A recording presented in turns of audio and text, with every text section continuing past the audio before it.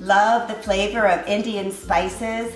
Well, I've got a beautiful recipe for you today that's vegan and bursting with flavor. Stay tuned.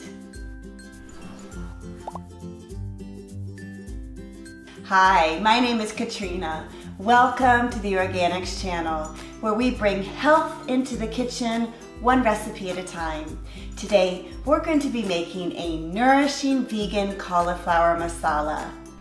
I know today's recipe has a lot of ingredients, and I hope it doesn't scare you away. And I will be sure to let you know at the end whether it was worth it. So in your frying pan, skillet, or my cast iron pan, add 2 tablespoons of olive oil. Heat up your oil over medium heat. Add in 1 shallot or 1 small yellow onion that's been chopped. I'm going to use a shallot, which is a type of onion that has really strong anti-cancer properties. 1 tablespoon of freshly grated ginger root that is excellent for your digestion.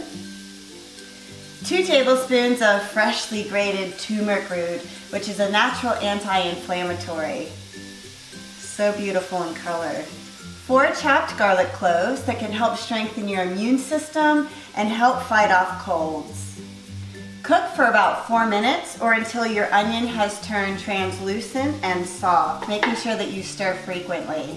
Next, add in your spices, which consists of cumin, curry, chili, cayenne pepper, and some Himalayan salt. This is going to give some lovely spice to our dish. 2 diced tomatoes, and did you know that just 1 tomato can provide up to 40% of your daily intake of vitamin C? Lovely. Stir and cook for about 2 more minutes to bring out these flavors of the spices. Add in your cauliflower florets, which are wonderful for your digestion and can help reduce inflammation. 2 cups of your favorite veggies chopped. I'm going to use carrots, which are excellent for your eye health, and we'll add a beautiful orange color. Last, 1 cup of vegetable broth. Bring everything to a boil, and then you're going to want to reduce it down to a simmer for about 20 minutes, or until your cauliflower gets soft. This is smelling so good. Okay, so now that this is finished cooking, take 1/2 cup of full-fat coconut milk, and you're going to want to whisk in either 1 to 2 drops of lemon essential oil or just 1 tablespoon of fresh lemon juice. Whichever is easiest, whichever you have on hand. Got an extra one in there. Whisk it together, and then add to your pan. And we're going to want to cook this for about 3 more minutes, just until everything is heated up and ready to serve. Our cauliflower masala is ready to be dished up. So you can serve it over top of rice, which is what I'm going to do, or you could serve it over some mixed greens, or you could just even have it all on your own. It looks so good. It smells even better. I cannot wait to taste this one. Look at that beautiful color. Okay, let's give this vegan masala a taste. I don't know if you can hear it, but my food is still cooking over here, simmering a little bit.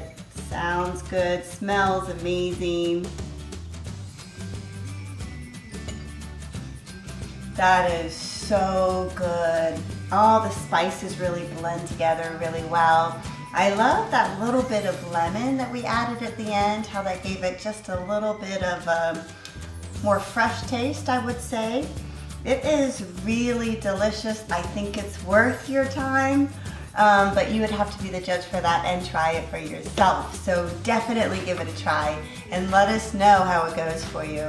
Join me each week in the kitchen for a new recipe to stay inspired and be reminded that healthy eating can be flavorful and worth every minute of your time. I will see you next week in the kitchen.